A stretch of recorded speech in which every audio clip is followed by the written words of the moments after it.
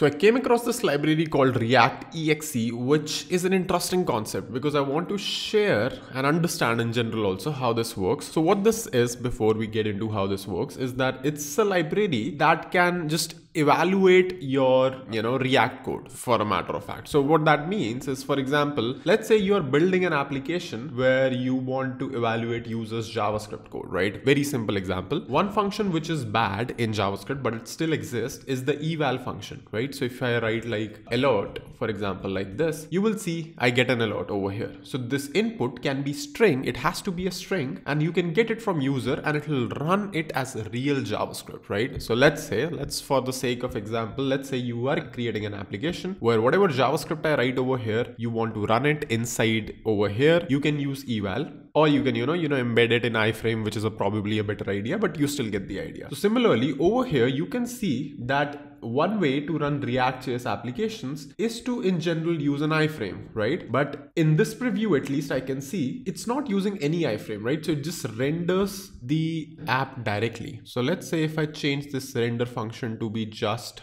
a div with hello world. So you can see over here, I mean, the text is white, but you can see over here, it just runs the React.js code directly, right? So it's evaling it instead of running it in an iframe. Better example is in the GitHub README. So over here, you can see that once you install React.exe as code executor, you can specify the code as string and you can just directly run it. With a few more things, like you can enable Tailwind, which is neat. You can also specify dependencies if the code is using. So if it's using Framer motion or anything, you can just send the whole libraries as node modules, as imports from your node modules. And you can also do like things like these where you can specify components and so on and so forth. Error handling, a lot of things. This is a relatively new project, right? I can see like it's just 2 days ago, the first commit probably is relatively new project. So it's something which you can use to create experiences where, let's say, you're getting some sort of input from AI, React component maybe, where you ask the AI to tell you that, hey, also give me like imports and everything that you're using separately so that you can render it as an application, right? That's one use case which clicked me instantly when I saw this application. And the second one generally was, just curiosity to understand how this is working. So because it's an open source project, we can learn about this, how this works. So this is the code executor thing that you are using over here, right? So this is the code executor thing where you pass in the code. So this is the component we are most interested in. The only mandatory prop here is code. Rest of the configuration is optional. So that's fine. Then there is a security option which is available over here. So it's like regular expression thing or something, local storage, session storage, window location. I think he enforces some sort of security things, but again, like this is easily bypassable, right? So if you're evaluating JavaScript, you should have more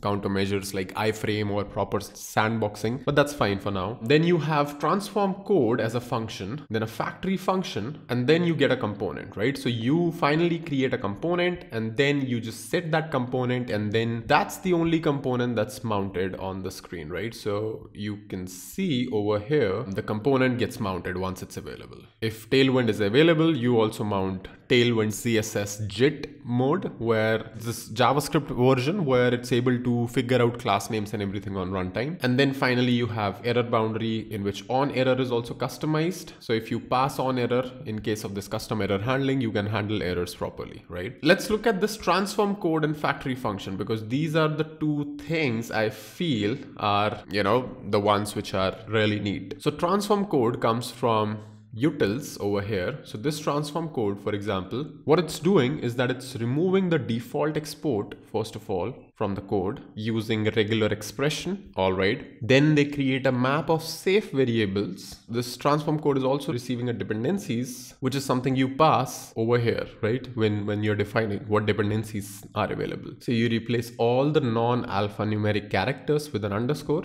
Then for the transpiled code, you use Babel transformer over here to convert this into a proper JavaScript from JSX, I'm assuming. And then you create import transformer plugin where the dependencies that you have passed are replaced with the safe variable names. Okay, so you are using Babel to transform the JSX or TSX, whatever is being passed, into raw code. Then you're creating individual variable declarations for each dependency. So you're defining the safe name and then the original dependency, right? So that's the reason you have to sanitize the names, is because if you're passing dependency like this, for example, this is not a valid variable name, right? In JavaScript. So is this. It's also not a valid variable name. You cannot have like these dashes. So you replace it, but at the same time, you keep the same dependencies, and then you inject the code, and then finally you return a function code as a string where you inject the original dependencies, you inject the transpiled code and the exported name. Okay, so transform code returns you function as a string which is compiled in JavaScript, right? Now over here, this is the fun part. This is where what our equivalent of eval is, right? You are using new function constructor, and new function constructor in JavaScript can be used to execute arbitrary code. So if you look at this new function constructor over here, let me just open this. You can see you can create functions in JavaScript just using string also. So new function a, b, return a plus b gives you, like, you know, I'm pretty sure most of us have not created a function like this like ever, and it's also not a good practice because effectively you are like evaluating code over here. So obviously this is a massive risky thing to do with the user code, but once you transform your code with Babel, you are executing, you're creating a new function, and at the same time you're also calling it, right? So if you look at this function over here, you see that this returns a new function in general. So you just call that to create back a component in React. Right? So now this factory function which you see over here, you can see it gets React as a dependency and the dependencies which needs to be passed down, right? The dependency array. So you call the same function with React, so that injects all the, you know, once you do this, all the use state, use effect, all of those things starts to work. And then dependencies also which you have just passed, you get your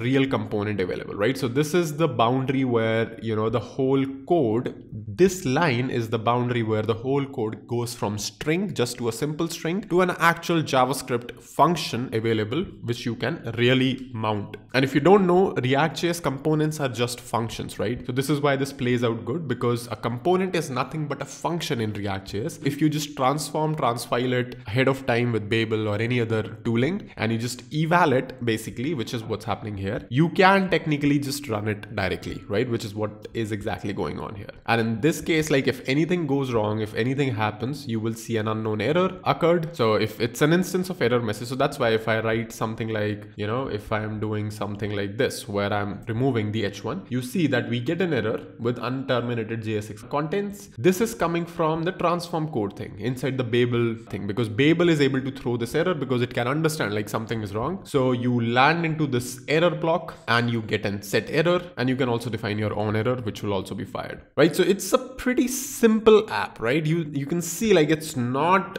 doing a lot of things. It's a very simple thing, but it's still something that will require you to at least think for a second, right? Because how a component like this, if you mount it with dependencies and all, gets converted into a system which can actually like execute React.js code, right? And I feel it's perfectly fine to do this inside of an iframe, right? So I would not recommend doing this on the top level scope itself, because again, like a user can escape. But if you are able to mount an iframe and you are able to put a sandbox on that is not able to, you know, just change origin and do all of that, iframe is a great sandbox on the web, right? So if you use it properly. So yeah, that's pretty much it for this video. Again, I realize the repository is very new, very early, so I'm not going into the code review. I'm not doing any sort of those things. It was interesting to know how this works. Hopefully you found that helpful as well. So yeah, that's pretty much it for this one. I will see you in the next video really soon.